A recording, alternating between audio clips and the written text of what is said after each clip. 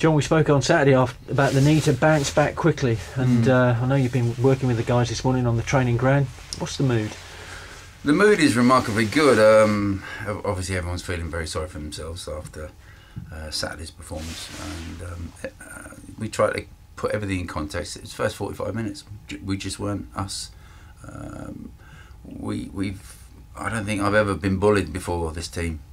Last season or this season, we've never been bullied before. We got bullied in the first 45 minutes, and when I look at the personnel in the team, I don't expect to get bullied. You know, people like Eisel in the side, and Eisel's had one or two managers this season have said to me that Eisel's beat up their two central defenders. You know, and I know he got injured very early on, so he didn't play the full game, but.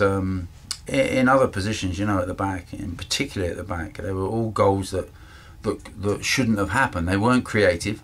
You know, sometimes when people score very good goals against you, you have to stand back and say, well, there's not a great deal we could do about it. It was a very well created goal, and you know, a bit of brilliance by the opposition. But every goal was preventable, and it was embarrassing from our point of view. In the ease in which they scored the first three goals, and much better second half, of course. But as I said on Saturday, you know, there was no pressure on us in the second half. You're 3-0 down. We scored 3 quality goals, I have to say, and they were all creative goals. They weren't goals that were just thrown into their penalty box and hope that somebody wins a header, which is really what happened to us in the first half. But some glaring errors by our defence. But we sat and watched it this morning, sat and watched the DVD, and... It's quite a quiet room, wasn't it, when that was going on? Well, it was one person who was a bit noisy, which was myself.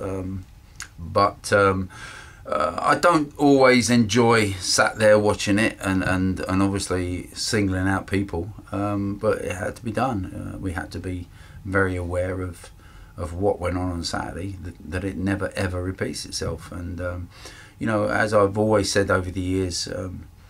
You can accept someone who loses a match, but is given everything they possibly can, and you get outplayed sometimes. And sometimes the opposition is better than you. Sometimes the striker is better than the defender, and scores a worldly goal. But from our point of view, it was self-created on Saturday through lack of concentration and.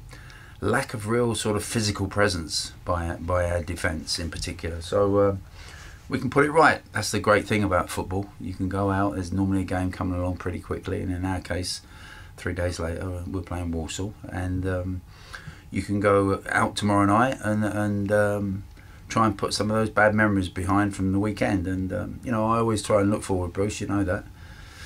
Don't want to harp too much about last weekend's performance, but that will serve as a timely reminder in going out into a game and not being switched on mentally and physically. The squad itself, you obviously got some options possibly to make some changes. 1 or 2 players still unavailable, but there are some options there, aren't there? There are. I mean, you saw Harry yesterday for QPR. He just upset a few. He's got a slightly bigger squad than we have. He's got about 20 spare players there, and he rung the changes yesterday, and it had a desired effect. Now, whether or not that you can keep that momentum going by changing the team, obviously they're not in the team initially because you've got other opinions. But he changed it yesterday, and he got an amazing response from his team, and I don't quite have that option of so many changes, but yeah, there will be 1 or 2 changes tomorrow night, and I think that we'll see a slightly different attitude maybe from 1 or 2 tomorrow night in the game. And Walsall are not having a great season themselves, but I know you think that they're in a false position because they've got some good players there, haven't they?